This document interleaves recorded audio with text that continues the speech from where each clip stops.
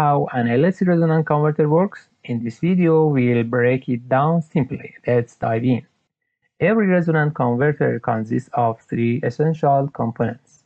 At the core of these circuits, we have a power source, followed by switching devices that control the energy flow. Next, there is the resonant tank circuit, which plays a crucial role in shaping the voltage and current waveforms, ensuring soft switching.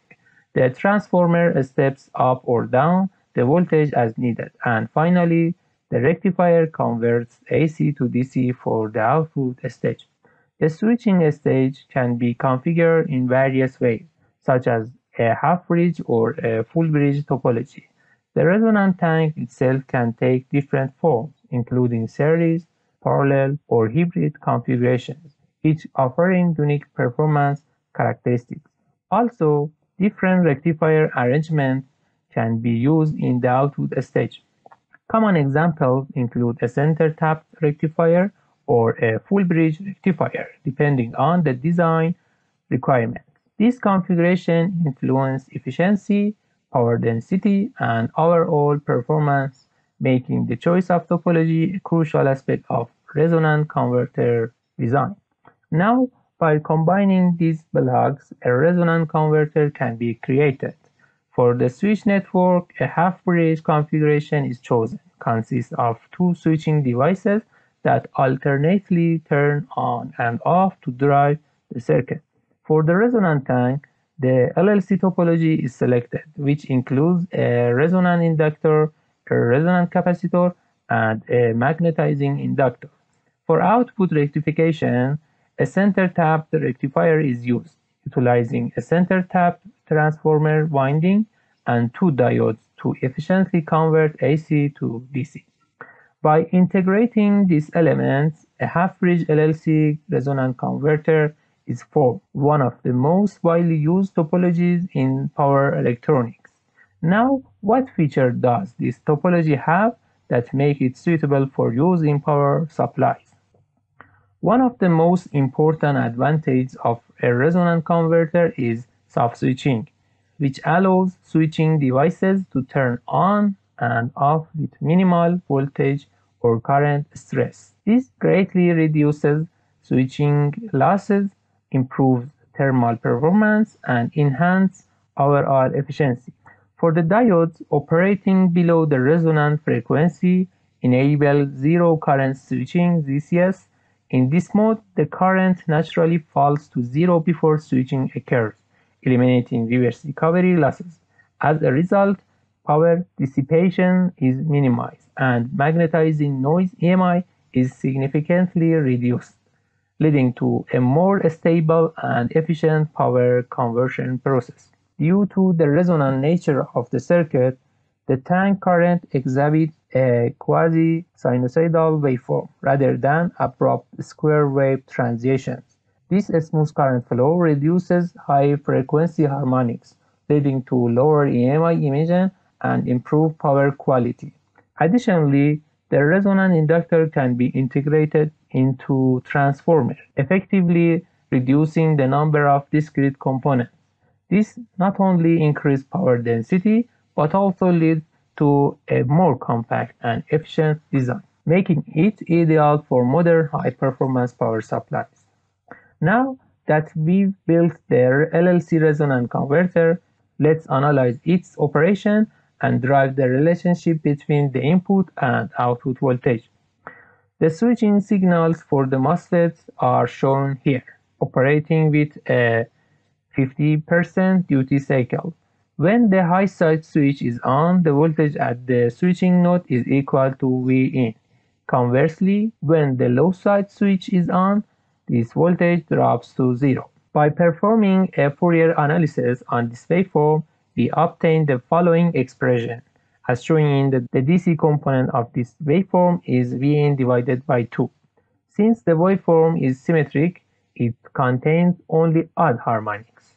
The DC component is blocked by the resonant capacitor, preventing it from reaching the resonant tank. Also, higher order harmonics are filtered out by the resonant circuit and do not contribute to power transfer. This means that only the fundamental harmonics remain, with a peak value of 4 divided by pi multiplied by Vin divided by 2. So instead of modeling the switching network, we can replace it within an equivalent sinusoidal voltage source of this value and analyze the circuit accordingly. The resonant tank is modeled separately with its own impedance characteristics. Now let's examine the output stage. The output current waveform is DC, and an average value of I/O. Since only the fundamental harmonics is considered, the diode currents follow a sinusoidal pattern, where their average value equals the output current. The peak current of the diode is given by pi divided by 2 multiplied by I/O. The secondary winding voltage has a square wave shape, oscillating between plus VO and minus VO. According to Fourier analysis, this square wave can be approximated by its fundamental component, whose peak value is 4 divided by pi multiplied by VO. Now that both voltage and current components are identified, we can determine the equivalent output load by using Ohm's law, 8 divided by pi squared multiplied by Rho. To reflect this equivalent load to the primary side, we multiply by the square of the turns ratio. Then the output stage can be modeled as a simple resistor of this value. From here, we can derive the final voltage gain equation, which expresses the relationship between input and output voltage. The first term represents voltage division between the load impedance and the resonant tank impedance. The second term accounts for the turn ratio of the transformer. Finally, since the input voltage is sinusoidal and its peak value is used, a pi divided by 4 scaling factor is applied when converting it to an equivalent square wave. By simplifying, we obtain the final voltage gain expression, where Ra is the equivalent load resistance, QE is the qualifactor, Fn is normalized switching frequency, Ln is the ratio of the magnetizing inductance to the resonant inductor. The output voltage is highly dependent on this parameter. In the next section, we'll explore how these factors influence performance. Enjoying the content? Give a like, subscribe for more power electronics tutorial. Don't miss out. Now that the voltage gain equation is established, let's visualize it by plotting the gain curve. In this relationship, if the values of resonant inductor and capacitor remain constant, increasing the output load decreases the quality factor. As seen in the plot, the voltage gain curve becomes narrower. In other words, as the load varies from open circuit to short circuit, the quality factor increases from 0 to a very high value. This causes the peak gain to approach 1, and the frequency at which this peak occurs shifts toward the resonant frequency. Another key observation is the effect of reducing the ratio of magnetizing inductance to resonant inductance. When this ratio decreases, the voltage gain curve compresses, meaning that the gain changes more significantly with variations in frequency. This behavior makes the converter more responsive to frequency adjustments. So in resonant converters, the switching frequency acts as the control parameter. By adjusting the switching frequency, the controller regulates the output voltage across different load conditions.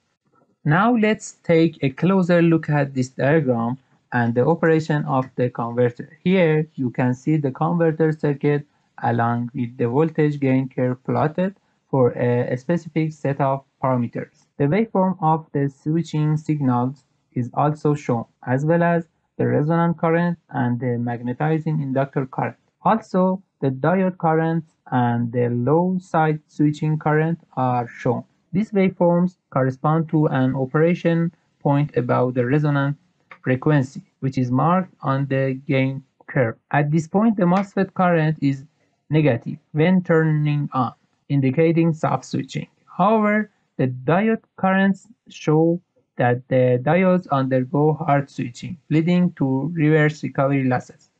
As the switching frequency decreases toward the resonant frequency, the current waveforms become more sinusoidal.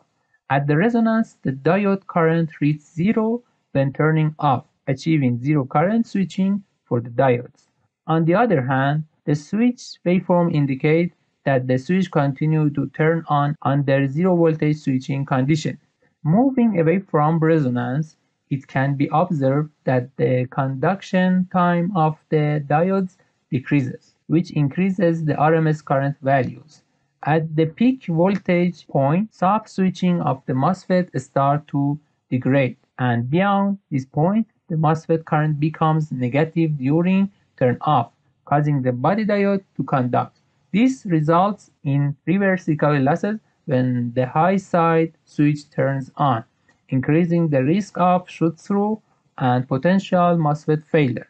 Then frequency lower than the peak gain frequency define the capacitive region, where the capacitive reactance exceeds the inductive reactance of resonant tank, while frequencies higher than the peak define the inductive region. Operating in the capacitive region eliminates ZBS, leading to high switching losses. Also, the primary side MOSFET undergo hard switching, causing significant reverse recovery loss due to slow body diodes. This can result in observed shoot-through, high current spike, and increased EMI noise, ultimately leading to potential MOSFET failure. Therefore, the inductive region is the safe operation area where sub-switching is maintained. This video is from Noptronics. Check out our other video. See you next time.